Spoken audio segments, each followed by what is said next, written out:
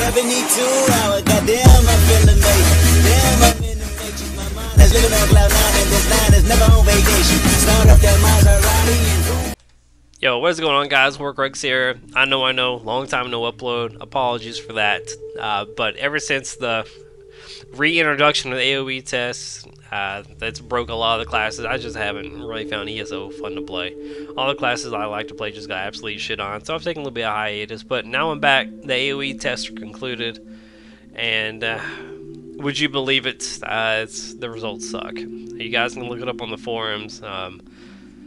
Everything that they did, all the AoE tests, it was a good effort to no avail. It's really not going to help Cyrodiil at all.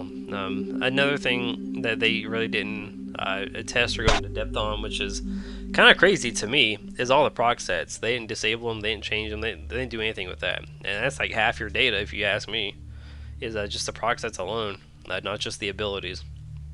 But it's not their fault. It's just the way the game is, the way Cyrodiil is. The problem with Cyrodiil, in my opinion, is the population density is not distributed. It's focused in like 1, 2, maybe 3 spots on the map, and that's it.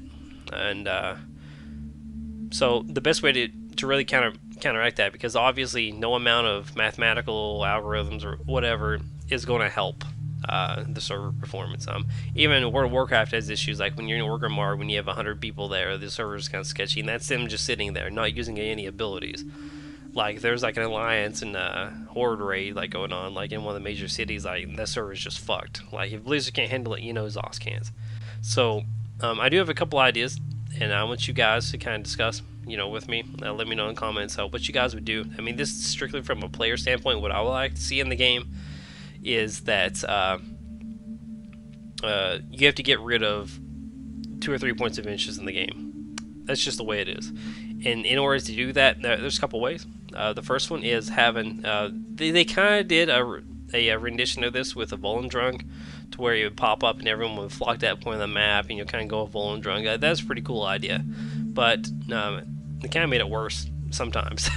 So I think one of the best things to do would incentivize certain areas of the map. It's very similar to what Volendrung brings to the table, but have maybe like double XP in a certain region, maybe like up in Bruma or down south, whatever, in the 80 Alliance or whatever. You don't have to do that all the time, right? You could only do that, let's say, I'm sure the server can kind of predict when it's getting kind of overloaded. So when it gets to one of those overloaded points, maybe have like an announcement across the server, hey, this area has got more shit going on, more AP, go there. Or maybe there's a certain spawn somewhere that drops an item, people could go kill or camp, or just anything to kind of distribute the Zergs around. And another thing I would like to bring up is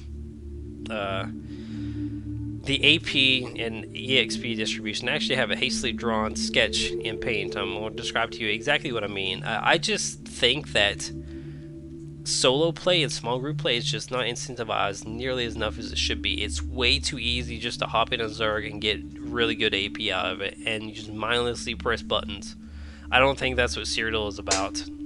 I think people should know their class a little bit better and be able to fend for themselves a little bit better. Then, yeah, I know there's a new player experience and stuff, but this game's been out forever. I mean, you can bring new players into this. I mean, that's like, I understand the easy access of it, but I just don't think you should be rewarded nearly as much being an exhibit. I want to show you exactly what I mean here. So, yeah, I know you guys probably don't like seeing graphs and such, but this is just the best way to explain it, in my opinion. So, of course, these numbers are arbitrary. They could be subject to change. So, when I look at the group sizes, I think as a solo player or a super small group people, you should get a lot more AP than everyone else is getting, because it's much more difficult in Cyrodiil being a smaller groups, like especially solo queue or solo play is very, very difficult. And I just don't think solo players are awarded nearly as much. And I think this would be a really good incentive for minimizing the groups and not being in 20-30 man groups, whatever the cap is. So I'm gonna look away from the camera for a second on my second monitor, kind of show you, because I can actually see on this one. So I think as a solo player, let's say each kill you get or we'll just say 2,000 AP. Okay, I think as a solo player, and yeah, this might be a little biased, but I just think this is how it should be. Not only should you get the 2,000, but I think you should get a ×2 multiplier on that. So I think you should get 4,000 per kill. Yeah, I know that's not the right number in Serial right now, but this is just an easy way to do math with. So, sorry, excuse me. No.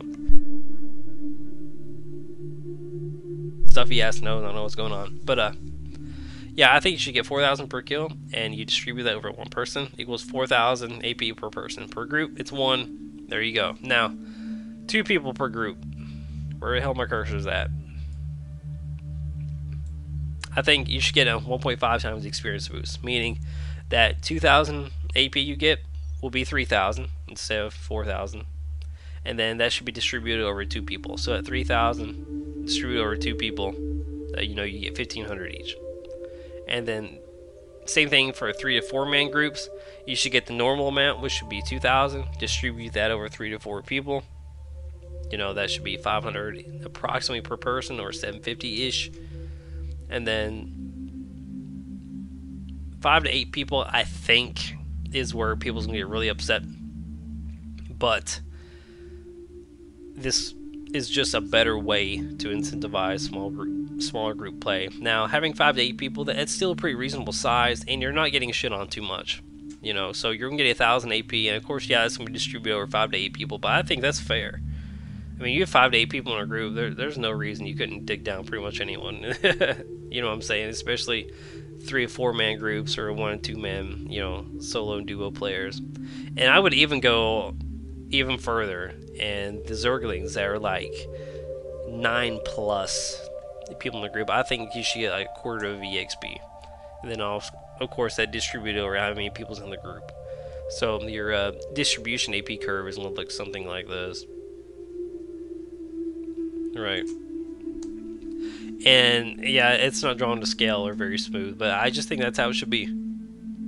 So, you know, people hop on Cyrodiil, and you know, if you just want to chill and talk with your friends in Discord or whatever, you know, when you're, you know, Zerging, yeah, that's fine. But I mean, you shouldn't be rewarded nearly as much as you are now.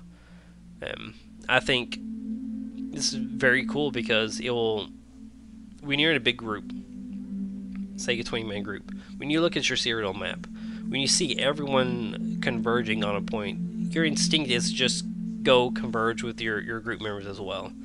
So when you have smaller group play and such like this, it kind of leads you into different paths. Let's say, you know, you may take a different path to go into Sejanus, or, you know, so it'll lead to more and more skirmishes around the map instead of having everything concentrated in such a small ass area. And I think this would be a really good start. It's just breaking them to bigger groups, having them dispersed across the map. And I think an AP distribution like this would be a good way to go about that. A lot of people's not going to be happy about it, but it is what it is. They did the AoE test, and I just don't think it's within their power to fix the servers unless some major overhaul is going to come. And, you know, just a rework to the engine is similar like what Overwatch did. They redid their entire engine, their entire infrastructure. But Blizzard has the funds to do that. But this is just how I think it should be. Let me guys know what you think in the comments. I mean, this is kind of biased because I am a solo player, so you guys may not think the same. But please let me know if you guys have any other suggestions, what you want to do. Please leave them down in the comments. Hope you guys had a great Halloween. I look forward to playing this game a lot going forward. I'll be playing tomorrow. Right now you can see I'm downloading the patch. It's taking forever. I have fiber optic internet and it's still capped at like 38 megabytes per second. Not sure why. It's kind of dumb, but it is what it is. Like I said, I hope you guys had a great Halloween. Hopefully you either handed out candy, or hell, if you went trick-or-treating yourself. I would have went trick-or-treating if I was feeling pretty well. To be honest, I love fucking trick-or-treating. But this has been Horcrux. If you guys consider giving this channel a subscription, that'd be greatly appreciated. 85% of you guys are not subscribed, so it would help the channel out a lot. It would incentivize me a lot more to make videos such as this, you know, going forward. So with all that being said, fellas, it's been real, it's been fun, it's been real fun. Y'all have a great day. Deuces.